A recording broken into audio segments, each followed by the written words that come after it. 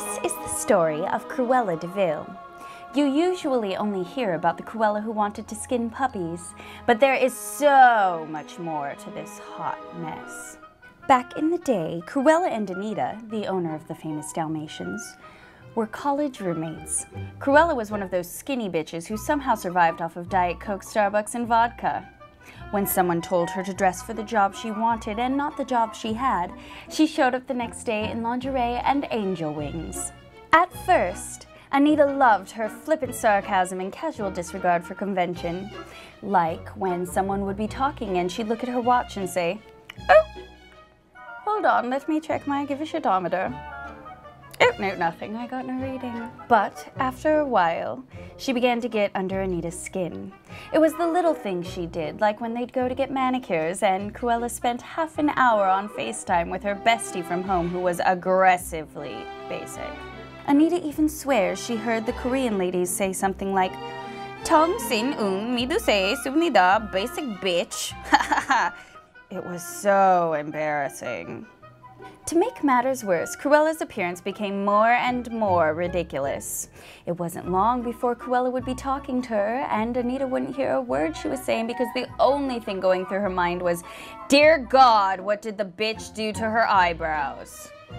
It's true that her hair had always been half black, half white, ever since she was a baby, and it was part of her allure. Cruella hooked up with a lot of guys. Like a lot. And Anita suspected that many of them just wanted to see if the carpet matched the drapes.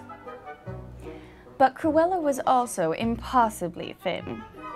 Sure, she lived off of caffeine, kale chips, and flax seeds Monday through Friday, but when Saturday morning rolled around and Cruella woke up hungover as shit, the first thing she did was blow $200 on food delivery. And when the food finally came, she let it sit there getting cold for 45 minutes while she decided what to watch on Netflix. At this point, it didn't even matter because she would then proceed to go through her Snapchat stories to figure out who banged who last night.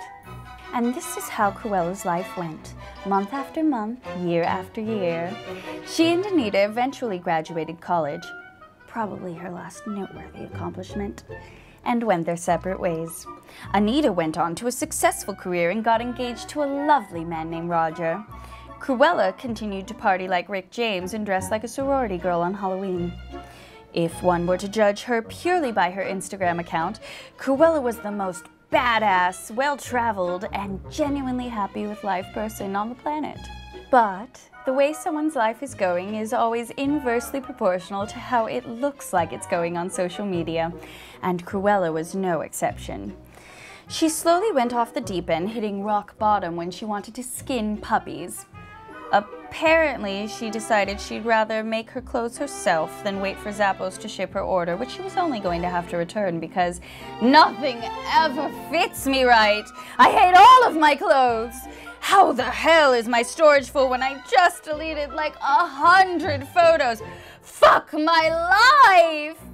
If you liked this story or would like to learn more, please tune in to the Netflix original series on Cruella de Vil making a fur herder. Irving stuck to his trade and did get back to his 5-star FUBAR rating. It was after a few years that he met a Thai princess from the story The Crow, the Cuckoo, and the Owl.